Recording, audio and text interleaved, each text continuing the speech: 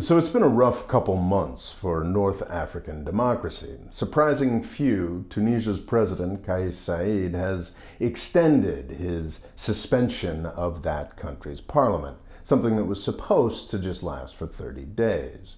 Libya supposedly has an election coming up in December, but planning for it keeps falling further and further behind. So maybe we should take a look at some other countries for hope. Well, it turns out that Algeria had an election back in June, and Morocco had one just this last week. So are these countries democracies? Well, not really. We should all be suspicious of U.S. government-funded and defense contractor-run organizations like Freedom House, but my reading of the region's history leads me to believe that that organization's rankings of Morocco and Algeria are mostly fair. Morocco probably gets a nicer rating from Freedom House because Morocco buys so many U.S. weapons, but neither country is truly free or representative. That doesn't mean that they aren't on their way there, though. If the past 5 years of U.S. history have taught us anything, it's that democracy is not an either-or or an on-off proposition. It's more of a spectrum. Call it the Korea spectrum. At one end, you've got the out-there totalitarianism of North Korea, and at the other end, you have the world-leading, fully consolidated representative democracy of South Korea. Every country in the world, from Africa to Europe to the Americas, sits somewhere on this spectrum and can move back and forth. Every country's public has to remain vigilant to keep their countries moving in the right direction. At points over the past 10 years, Tunisia looked like it was closing in on South Korea territory. But with President Said's suspension of the parliament back in July, it now looks like Tunisia has fallen back to the level of what Algeria and Morocco have. Systems with functional elections, but a too powerful individual or group that really calls all the shots. I still have hopes that Tunisia can bounce back fairly quickly, but the power figures in Morocco and Algeria are much more entrenched. Morocco is led by a dynasty that goes back to the 1600s. Perhaps because it has so much more real history and weight than most of the Gulf monarchies, the Moroccan monarchy is also comfortable with a more real-looking parliament than most Gulf countries can handle. But these institutions are only real up to a point. Last week's election in Morocco provides a good example. Morocco does have real political parties with real differences, and even in some cases, discernible ideologies. They do run elections, they do form governments. But the power of that government is limited by the whims of the king, both constitutionally and even more powerfully by tradition and practice. So yeah, last week's election provided some really interesting headlines that can be used to serve any number of agendas. But it's important to recognize the limitations of what these words mean in the context of the Moroccan system. Yeah, the liberals won, but the new liberal prime minister, Aziz Akhannouch, is basically a dynastic oligarch and the head of a company that has flourished under monarchy for generations now. I have my own agenda that I'd like to see served here. Perhaps with the Islamists out, the king will have fewer excuses to keep real power away from the elected government. To date, it's been the monarchy that has called the shots in Morocco. Last week, the king's liberals defeated the king's Islamists. This is a smaller change than the headlines might lead you to believe. The situation in Algeria couldn't be more different from Morocco in some ways, but in others it's strikingly similar. Le pouvoir, or the power, the military business oligarchy that runs Algeria, doesn't go back to the 1600s, but it's just as firmly rooted as any monarchy. Revolutionary ideology mixed with corruption has made for many sad stories over the past half-century. Algeria has fairly regular elections, but most Algerians simply aren't interested.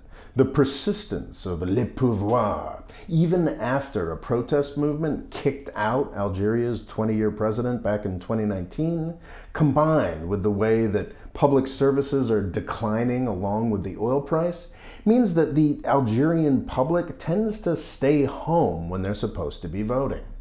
The Algerian election in June was expected to have an exciting narrative in the opposite direction from Morocco, with Islamists doing surprisingly well.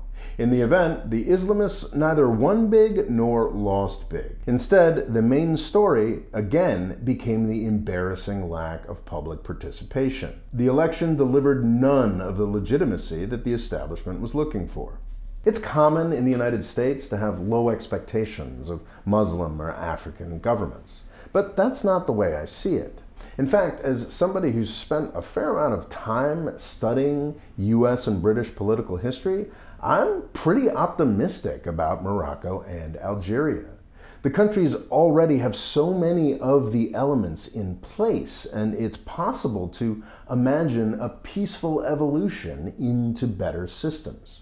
I believe this because that's exactly what happened in both the United States and Britain. The US Constitution goes back 230 years, and the roots of the British Parliament go back at least 800 years. But neither the British nor American systems were more democratic than today's Algeria and Morocco before the mid-20th century.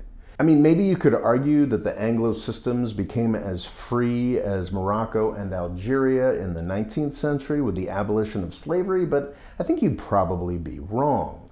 Women couldn't vote in either of these countries until the 20th century, and until very recently, arguably still today, both countries were run by a very corrupt and nearly impenetrable elite of white male Protestants. But what both the US and UK had long before their 20th century improvements were systems that had the potential to improve. They didn't need some cataclysmic revolution to get more representative, more equal, and more wealthy. The governments had what they needed to evolve in a positive direction.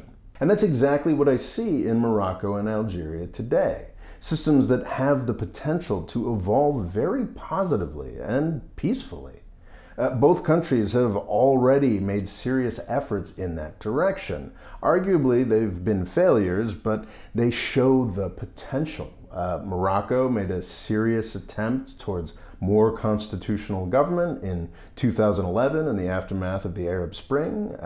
Back in the 1980s, Algeria had a serious effort towards democratization that ended really, really disastrously. But you could argue that they're already in a new process with a lot of positive potential that started in 2019. Now, that view is almost certainly terribly naive.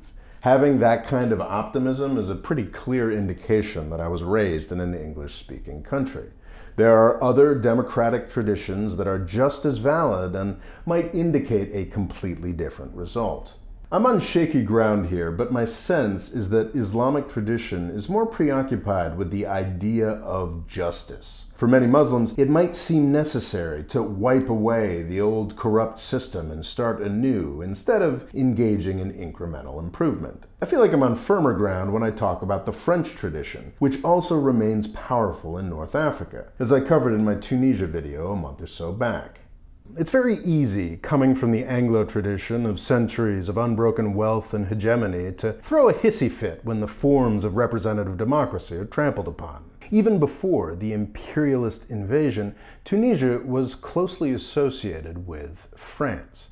France is, in its own way, a strong democracy, but it's not exactly renowned for institutional stability. The current French government is the Fifth Republic, and it only dates back to 1958. Some of the French republics have lasted as long as 7 decades, but the second one only lasted 4 years. I think it's fair to say that after 7 years, Tunisian democracy's second republic has failed. But that doesn't mean we should lose hope. It's entirely possible that North Africa just isn't interested in the sort of slow, boring change that seems to have worked in some English-speaking countries.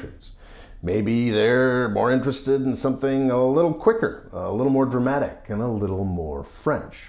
But shouldn't that be a cause for optimism as well? Maybe North Africa is even closer to better systems than I think they are. Thanks for watching. Please subscribe, And I would like to thank Shervan of Caspian Report for inspiring this video. It was an honor to research Morocco and Algeria with Shervan and help out a little with his new video. If you don't already know Caspian Report, you are in for a treat. Check out and subscribe to his channel at the link here. Thanks.